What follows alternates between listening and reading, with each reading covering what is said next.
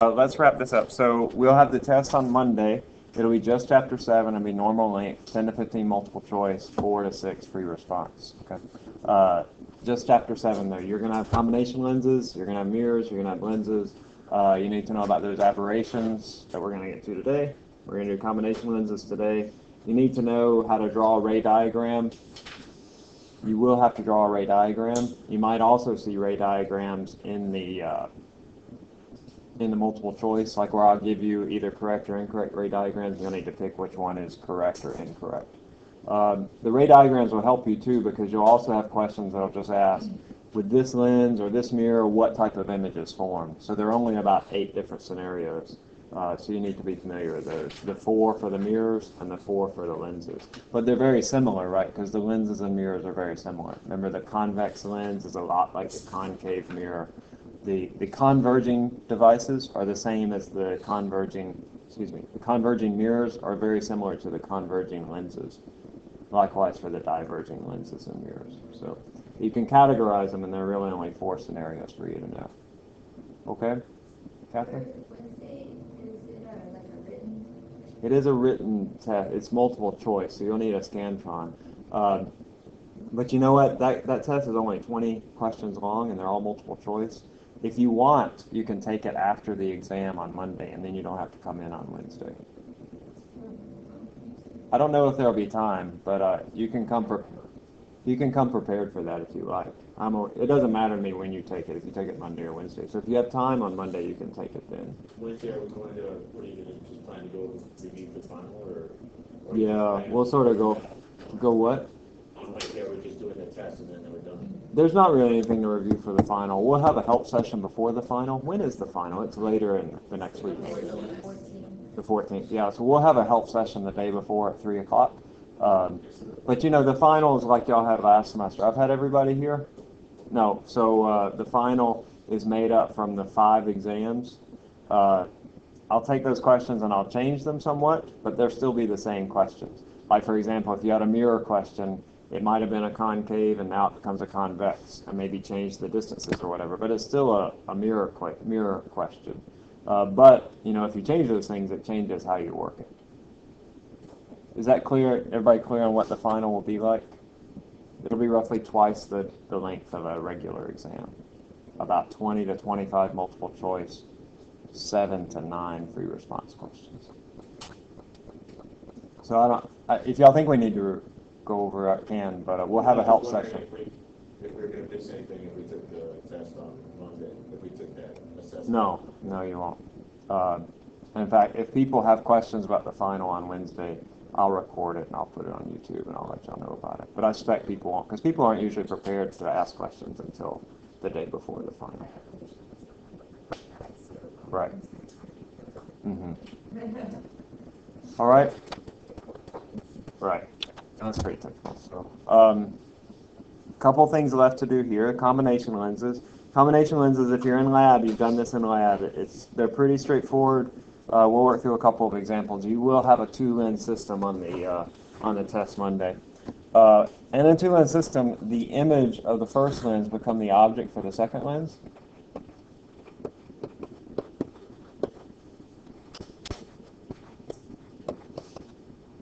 So you just treat it in 2 steps, really. You determine the image distance and the magnification for the first lens, and then wherever that image is, that becomes the object for the second lens. And then it's like you have a second problem that's just dealing with a single lens system. There is one caveat to this that I'll show you in an example. So let's work through a couple of examples. This one's pretty straightforward. I have this arrangement. I want to know the position and magnification of the final image.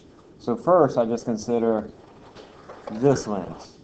I have f1 equals 10, p1 equals 30, so I can calculate q1. It's 1 over f1 minus 1 over p1 to the negative 1. That's 1 over 10 minus 1 over 30, negative 1. 3 over 30 minus 1 over 30, that's 2 over 30. Inverse is 15 centimeters. Right, so that's Q1. And then I can find the magnification.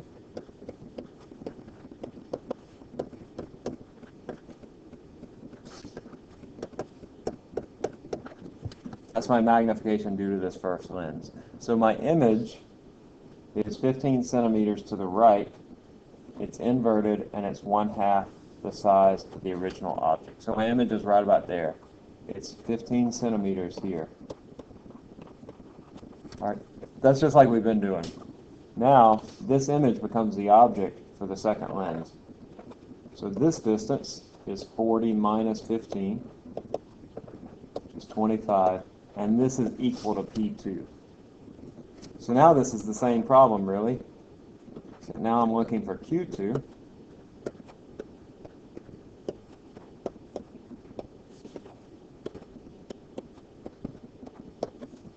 One over 20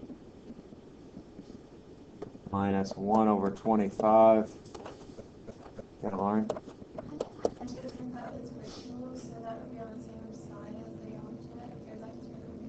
It didn't come out. Oh, for the magnification? No, you're getting Q and M mixed up. Be careful, because there's a lot of negatives floating around. They have different meanings. The negative magnification means it's inverted.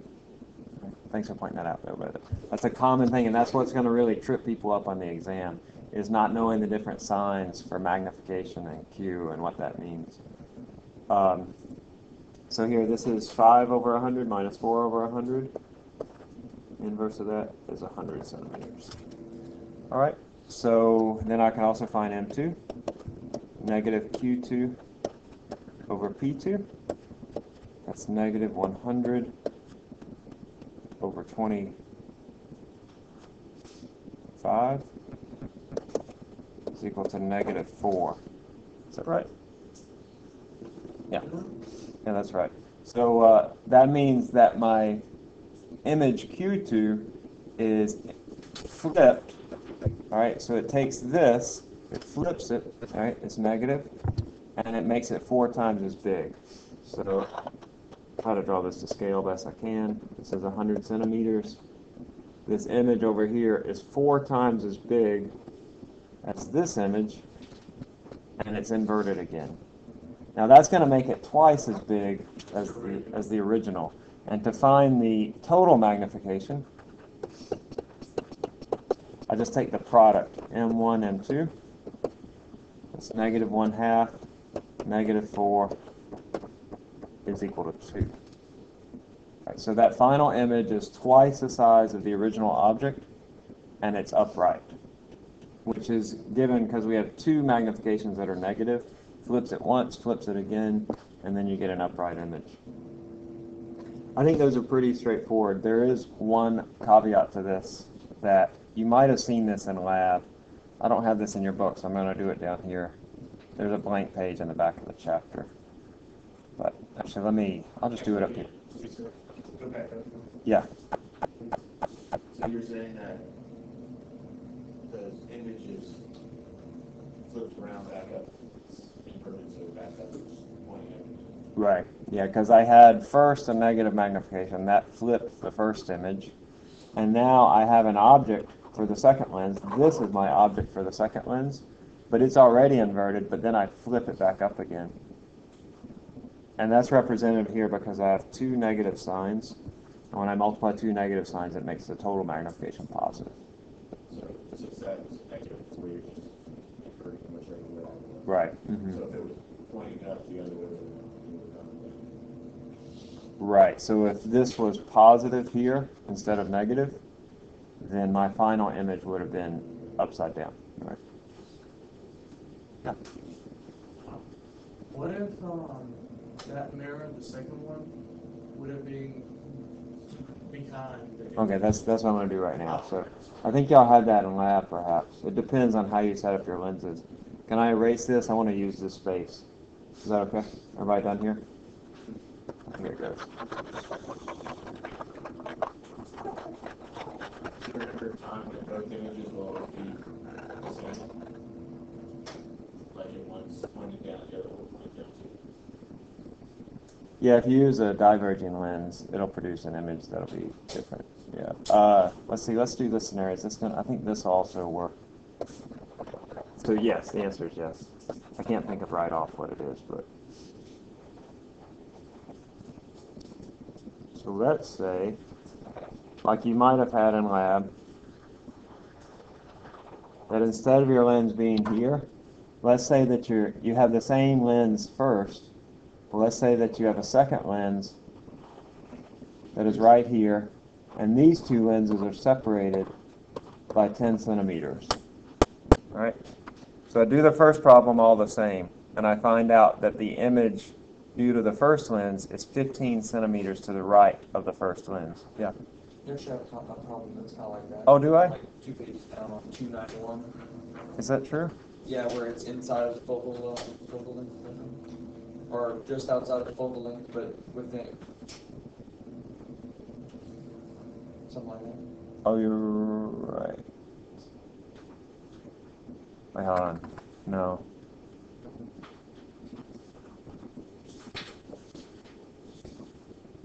What's 2 over 20 minus 1 over 20? Yeah, can we do this one instead? This is a good example. It'll give you. Of course. I'm just saying, We don't have the right. I mean, can we say no? No, that was a rhetorical question, actually. Okay, yeah, this will be better. So we'll just do this again. We all go ahead and do the first problem and tell me where is the image due to the first lens. All right, so find the image distance due to the first lens. And then we'll pick up after that. We'll go back to that quick test problem in just a bit.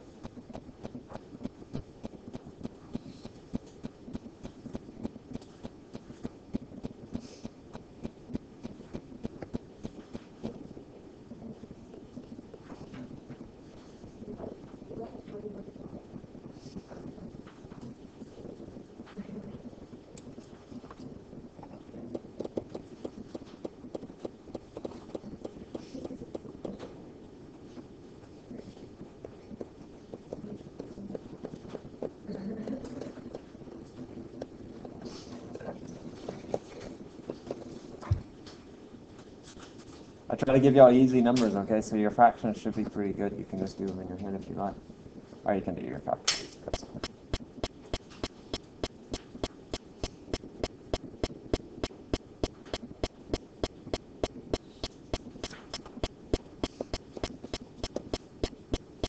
Somebody gets Q1, let me know. All right, that's 2 over 20 centimeters, right?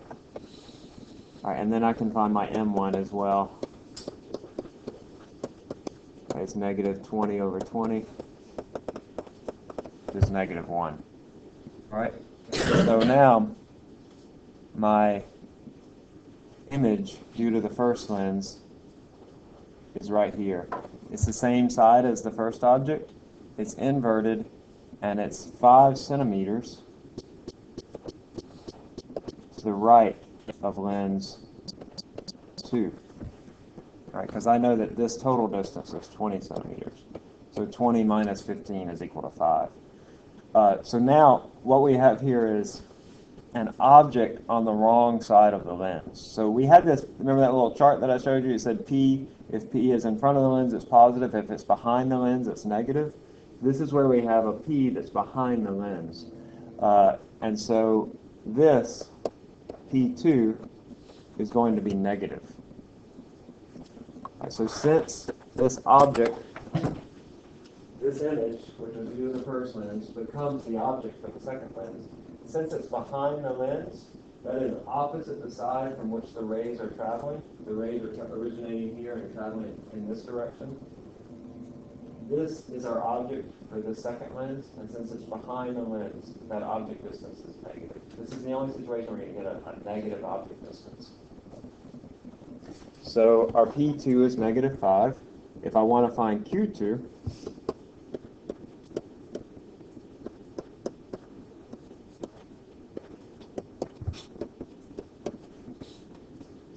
(1 over 20 minus 1 over negative 5). What's that? 1 over 20 plus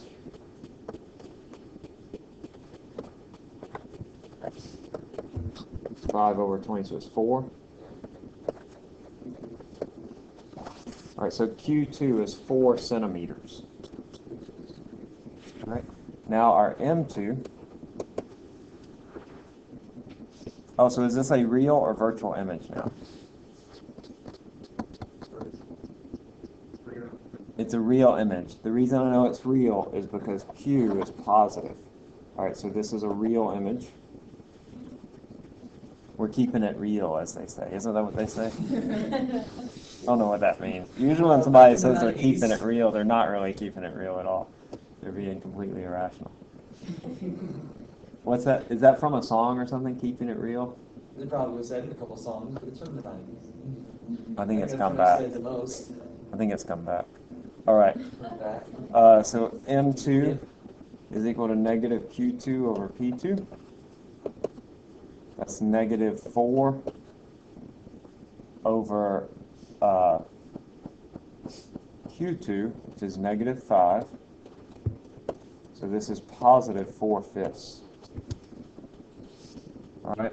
So now our second image, Q2, is 4 centimeters to the right, so it's roughly right here. It has a positive magnification. That means that the image is still in the same direction as it was originally. So my second image is going to look like this. It's 4/5 the size of the second object. That is, it's 4/5 the size of this object, and it's still in the same orientation, so it's upside down. We can find that because our total magnification is M1, M2, which is negative 1 times positive 4/5.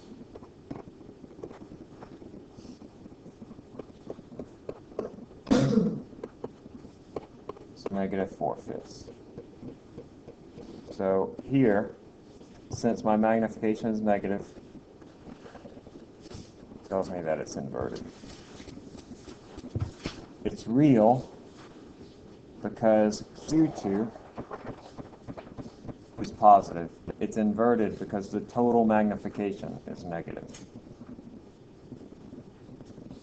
All right, so that's also a combination lens. You could see something like that, or it could be like the previous problem. They work out very similarly.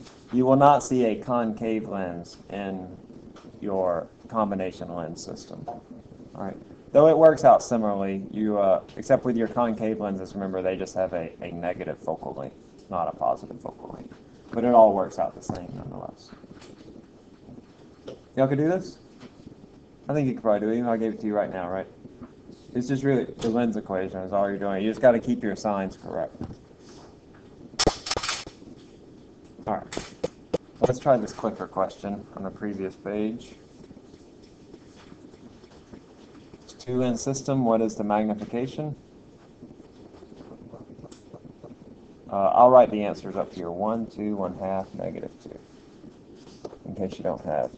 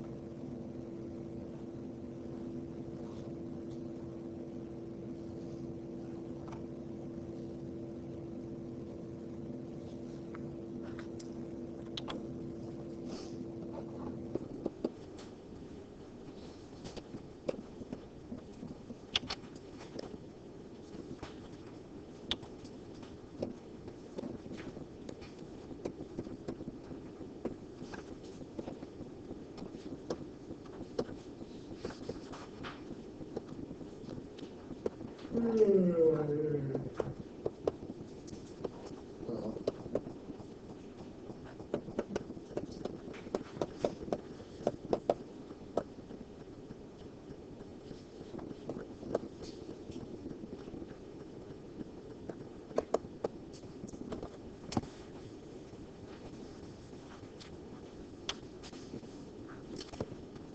right, just a few more seconds. Maybe we're missing a couple people. 10 more seconds. I'll stop at 3:20.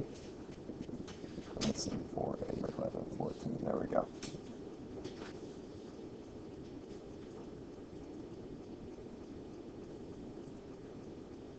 I believe that's right. So here I've already worked out the Q1. Y'all got 20 centimeters for Q1, -1 for the magnification. And then that gives me a P2 equal to 40 centimeters. Because my image is right here. It's inverted, same size. And so this distance is 40 centimeters. And then so I can find Q2 is 1 over F2, is 20, minus 1 over 40. 2 over 40 minus 1 over 40, so that's 1 over 40 inverted, it's 40. And then M2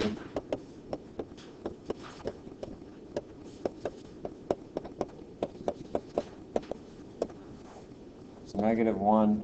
That gives me my total magnification.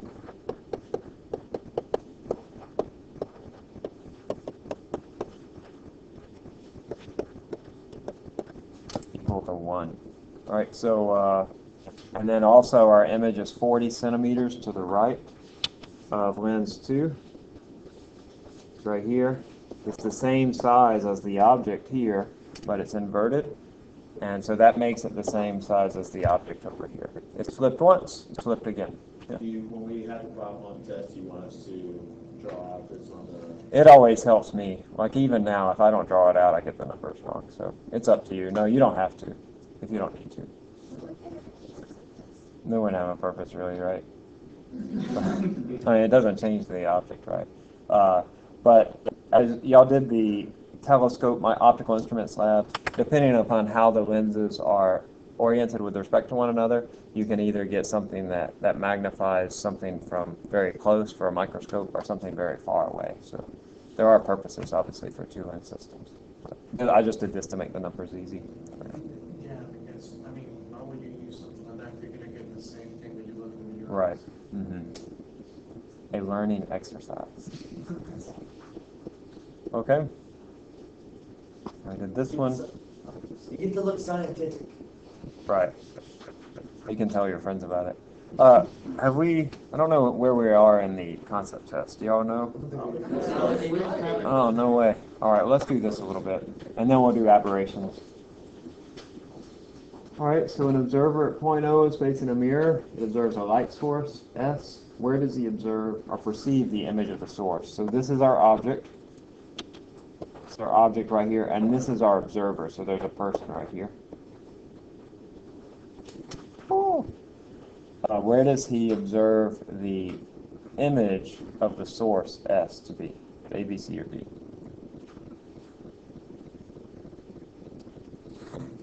Does the mirror keep going down? No, the mirror stops right here. This is the mirror.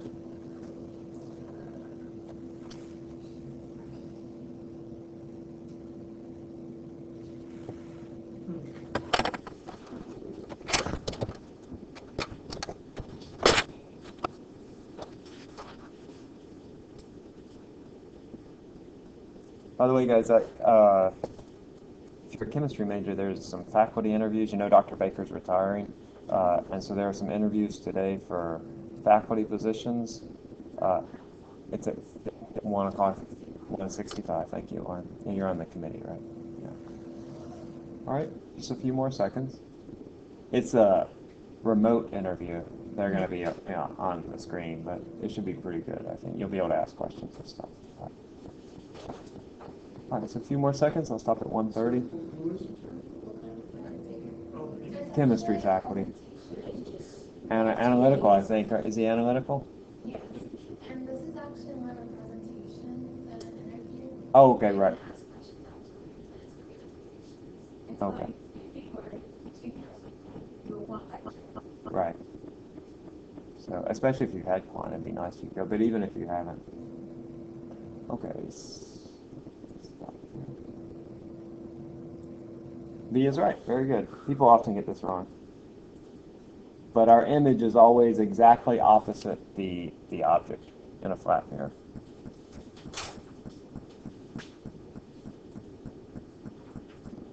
Draw your rays. We're going to skip this one. All right. But you can also show that, you can try this at home, that if you have a mirror, that even if you move back away from the mirror, it doesn't change what you see in the mirror.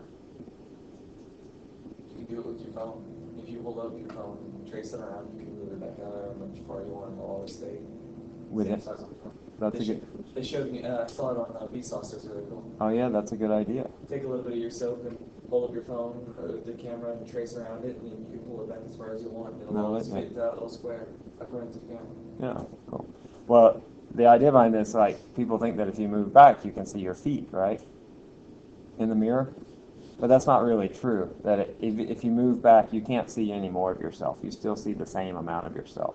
So, for example, like this lady right here, if I draw a picture of her here, it sort of looks like her, right?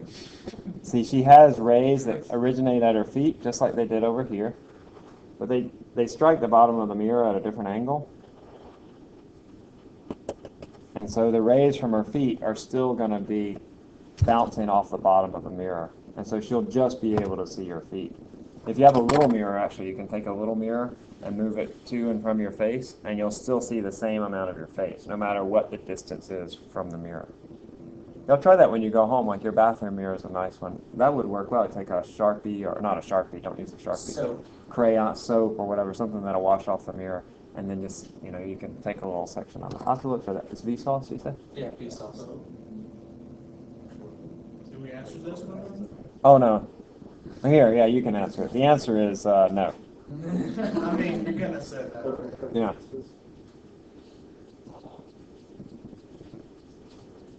All right. A few more seconds. A is the right answer. A. It's J-R-P. It's P. All right. It's the inverse of Z. That'd be really cool. Oh, we lost somebody. Oh, somebody left. That's right. Mark left. We lost. Okay. Oh, for goodness sake. You realize that you can click again and it will move the depth. No, I didn't know that. All right. So you have two mirrors. You see your image in one mirror, but then you can see the image of that image in a mirror behind you. How far are the... It's just the image That's the images. Right. We do that. It's pretty cool. We do that in our bathroom. My wife. It's a little bitty bathroom, but we have two mirrors, and so you can look at one another. I like to play a game where she has to pick which one I'm talking to, which one of Kai's I'm talking to. All of the infinites are actually, it's about 8 that you can see down before it seems like it's infinity. Uh-huh. All right, That's what I so was going to do with that. how far back, that is, how far from here back to here do you see the image of your face? What is that distance?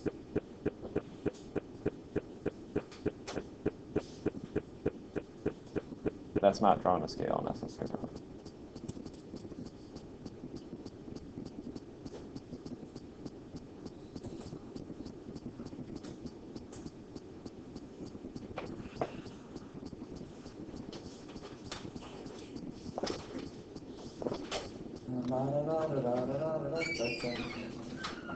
All right, so a few more seconds. I'll stop at 1:30.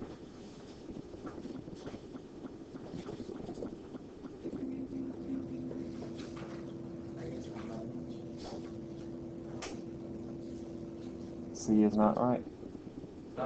It's D. It's the right answer. Let me show you. So here, this distance is 1 meter, right? And then you hold the mirror out in front of you another half a meter, and so the image of your face is another half meter behind that mirror. And so this total the distance from here to here is the same as this distance. It was not drawn to scale, but so it's 2 meters. All right. There is an image of the back of your head in this mirror, but that would just be 1 meter. Remember, the image in this second mirror is behind the mirror, a half a meter. You'll see? Okay. You want to set fire to a pile of dry leaves, which mirror to use? I do not. Oh, we condone did this, action. remember? I do not condone this action. Right. Which type of mirror did we use when we did this? Flat, concave, or convex?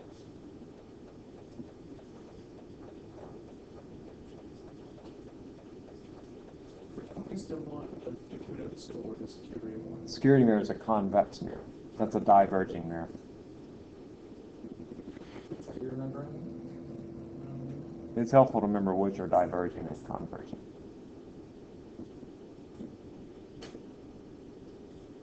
All right, just a few more seconds.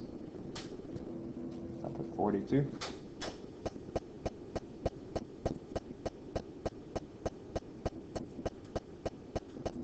That's all right. You're looking into a mirror like these guys. I don't know if you can see, but their image is upright and bigger than their actual people. So what kind of mirror has produced this? And is it real or virtual? I would expect several questions like this. What type of mirrors or lenses form what type of images?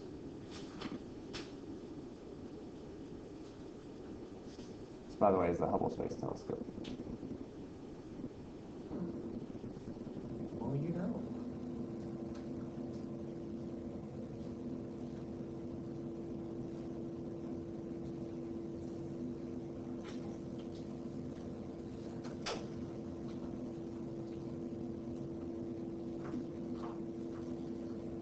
Next, a few more seconds. Stop at 1 minute.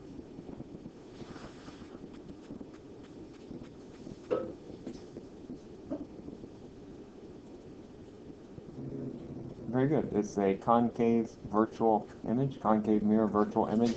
This would be a concave mirror where the object is inside the focal point, and then this is the object, and then the image, or excuse me, the image is not there. The image is back here. That's our image, and it's a virtual image.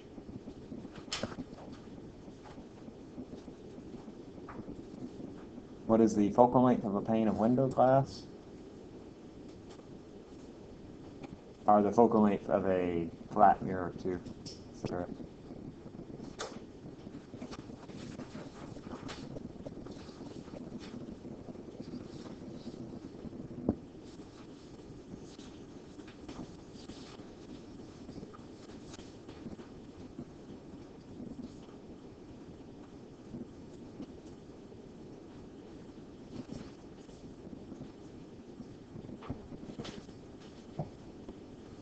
About 10 more seconds.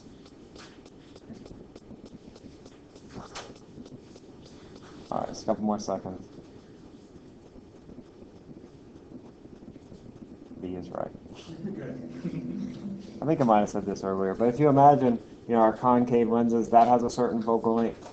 This has a longer focal length, and even longer focal length, because you're taking these out of bigger and bigger spheres. Your extreme of this is a flat mirror, and so there our focal length will approach infinity, because it's like a flat sphere that has an infinite radius, right? Didn't say approaching infinity, so that's What's that? didn't say approaching infinity, like. Oh yeah, I'm sorry. It's basically equal. All right, let's do aberrations and we'll be wrapped up. There are two types of aberrations. You just need to know what they occur in, what causes them, and what to do about them. So spherical aberrations occur in both lenses and mirrors. And what they mean is that rays at the outer parts of the lens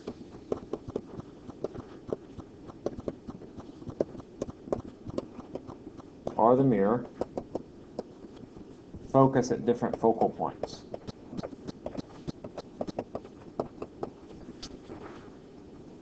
Right, so you would have light rays for a convex lens like this that come into the outer part of the lens, and they would focus there. But then rays that come into the middle part of the lens focus there. And I think, yeah, y'all did this in lab, and you measured the spherical aberration, and it's just the difference in those two focal lengths. What's that? Oh yeah, I think you're right. Which one is it? There's two types and they're both inverse of each other. Well, it doesn't matter though. It doesn't matter when No, it goes. it doesn't really matter. Just know that at outer parts of the lens, they focus at different points. Okay. I think you're right actually, because there's less. I mean, that's what I. It's more curved. It's more curved, right, at the top, so it bends more. I think so, but it's not important. Doesn't matter really. But just know that they don't meet at the same spot. That's the relevant thing. All right. The human eye, this is a problem, right? Because with the human eye, we have spherical aberrations, and you can't really do anything about it. So what does the human eye do about spherical aberrations? Curve. No. Well, that changes the focal length of the lens, but you would still have spherical aberrations. It's pretty ingenious, actually. Right, you have an aperture, right? So you have the iris, it blocks out light on this outer part. So that's the way that we deal with spherical aberration, is you just block out those rays. And that's what you do in a camera as well. The human eye does this with the iris, but in a camera, you have an artificial aperture.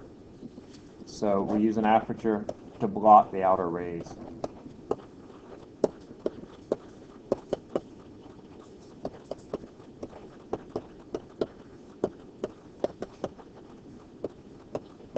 I've been teaching this physics for allied health this semester, and there's a lot of anatomy in it. I know some of you are biology majors. It's really pretty fascinating, like anatomy, the anatomy of the body.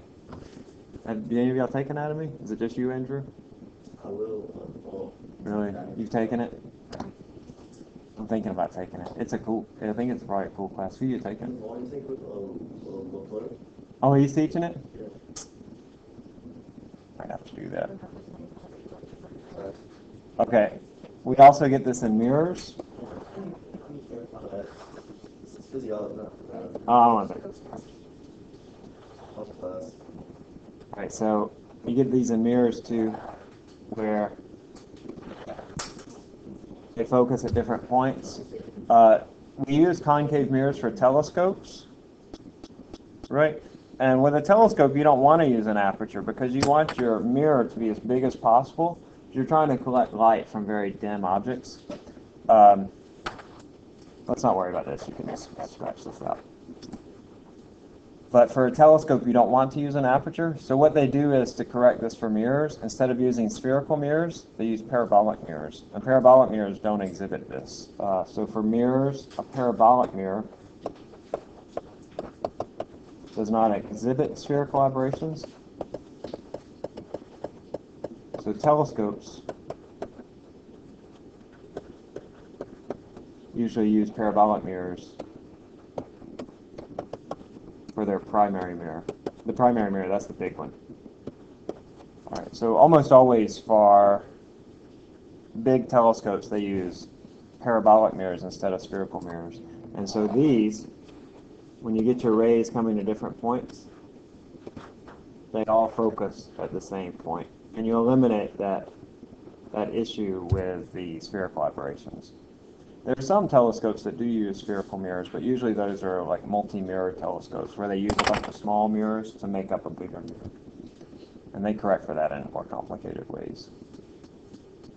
But this is the easiest way. So they do that to give the incident angle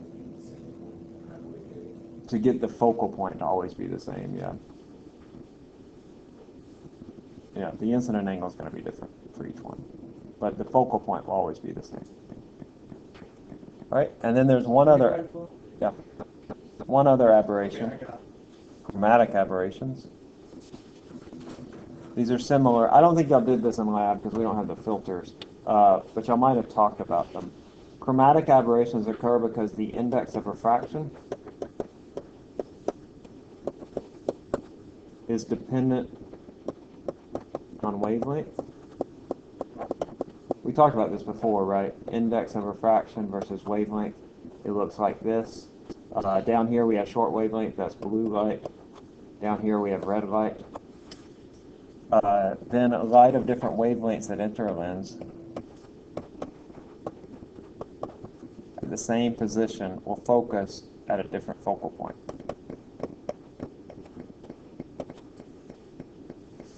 Now, this aberration occurs only in what? Mirrors or lenses? In lenses, right? It only occurs in lenses because in mirrors you don't have any refraction. Since no refraction, you got no refraction in mirrors.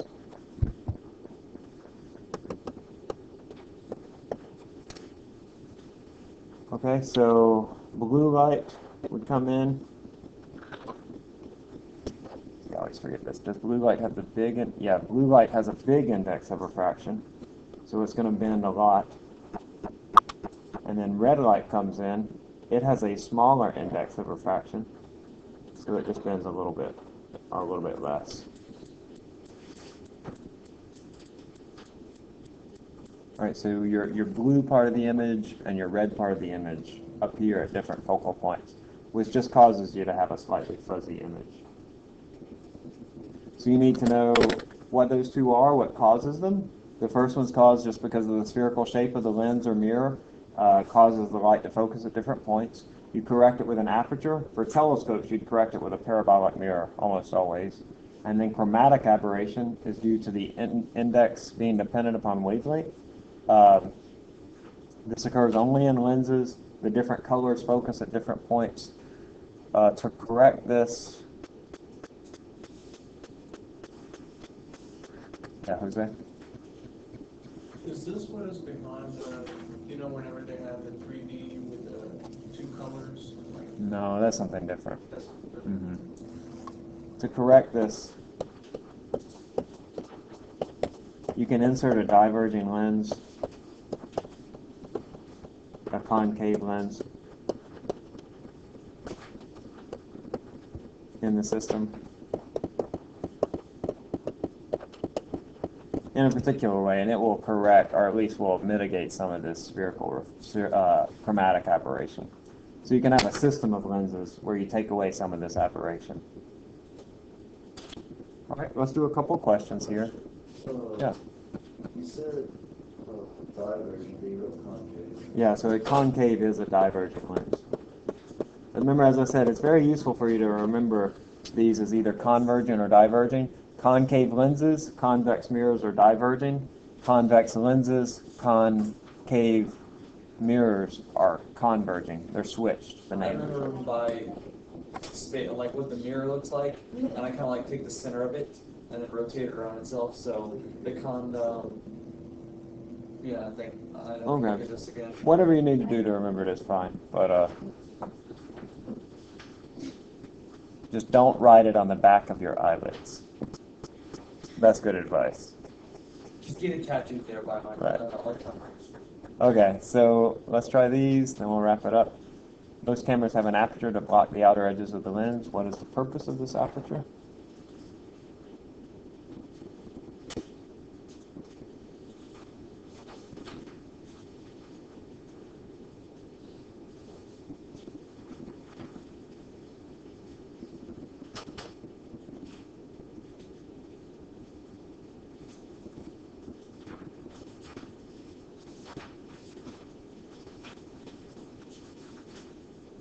Just a few more seconds. So 38.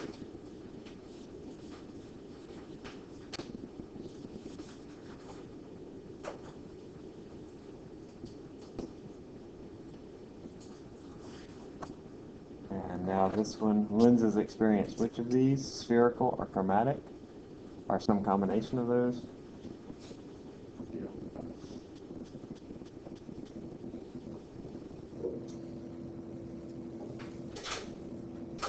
Remember, for your test on Monday, make sure you work through the homework. You can look at the old test too. That'll help you. Go through the concept tests, go through the notes. Make sure you know all the types of images that are formed by the different types of mirrors and lenses. You'll see that heavily in the multiple choice. Just a few more seconds.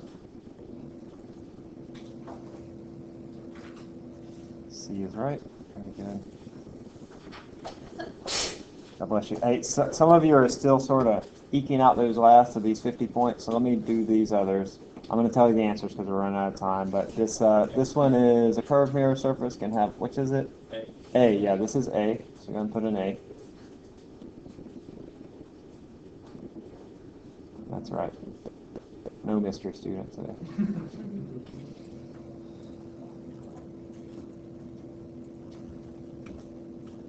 And this one is also A. We had a similar question. I think it's A. Yeah, A. This was similar to the one we had about the eye. I'll post these online today so you'll have them.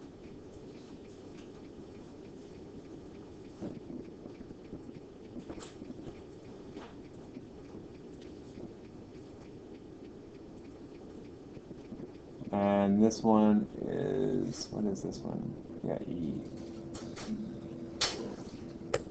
I'll post these online so you can see them and read them if you like. I did, before you go though, I learned something that was very interesting. Like my wife and I, we like those little soda cans. Y'all ever get the little Cokes in the little cans? Like she only gets like 2 a week. So I don't know, she's disciplined that way. But she gets 2 of those little Coke cans a week and drinks them. But I learned where those things are from. Do you know where they're from? Like where they make them? No, they make them in mini soda. Do they actually, or? It's a joke, Scott. Yeah, I was about to say, do they actually, or is it just a stupid joke? It's a stupid joke. Yeah, one of my students.